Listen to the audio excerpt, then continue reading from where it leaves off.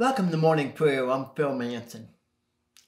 You ever wonder why Paul talked about the resurrection twice in one sentence?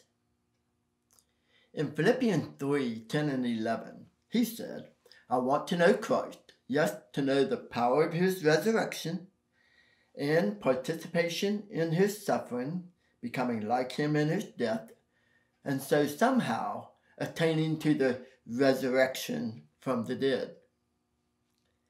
Are there two resurrections? I mentioned yesterday that on our calendars, Good Friday comes first and then Easter. But for believers living in this world, working out their salvation, the order is not only reversed, but it's repeated. You have Easter, power of his resurrection, Good Friday, participation in his suffering, and then Easter again, resurrection from the grave. See, the power that raised Christ from the dead is the resurrection power necessary to raise you and me from the deadness of sin so that we are alive in Christ. This resurrection power is sufficient for enduring the participation in his suffering that is to come simply because of being a Christ follower. This is our present resurrection power experience. But then Paul says something interesting.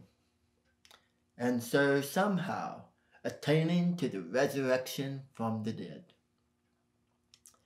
This one is the future end-time resurrection from the dead, which is Paul's fervent and confident hope. That's what he's living for. He wants to know Christ now.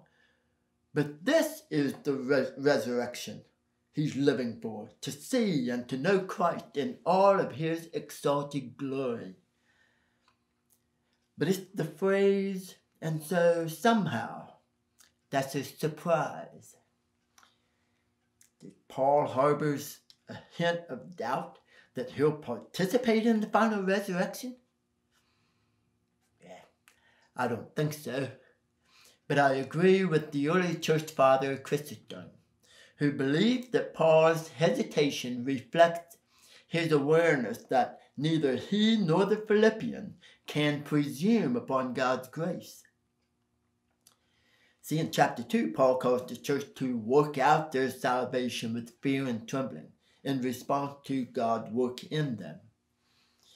Then in the next section, in chapter 3, verse 12 to 14, he tells the church that there is still a race to run. They can't quit, and neither can we.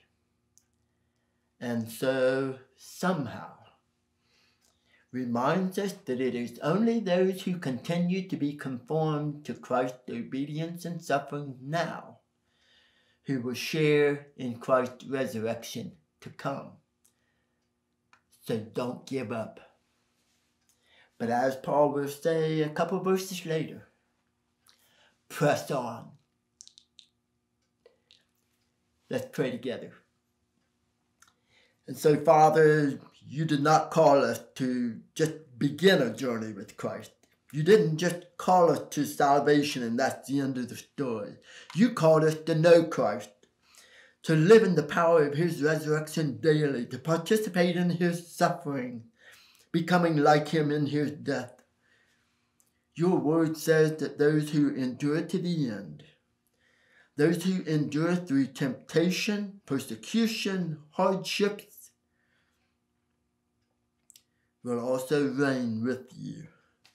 And so, Lord, help us to fix our eyes on Jesus, the author and the finisher of our faith, in whose name we pray. Amen.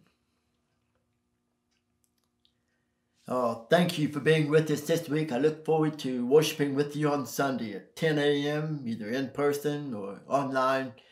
But God bless you. It's great being with you.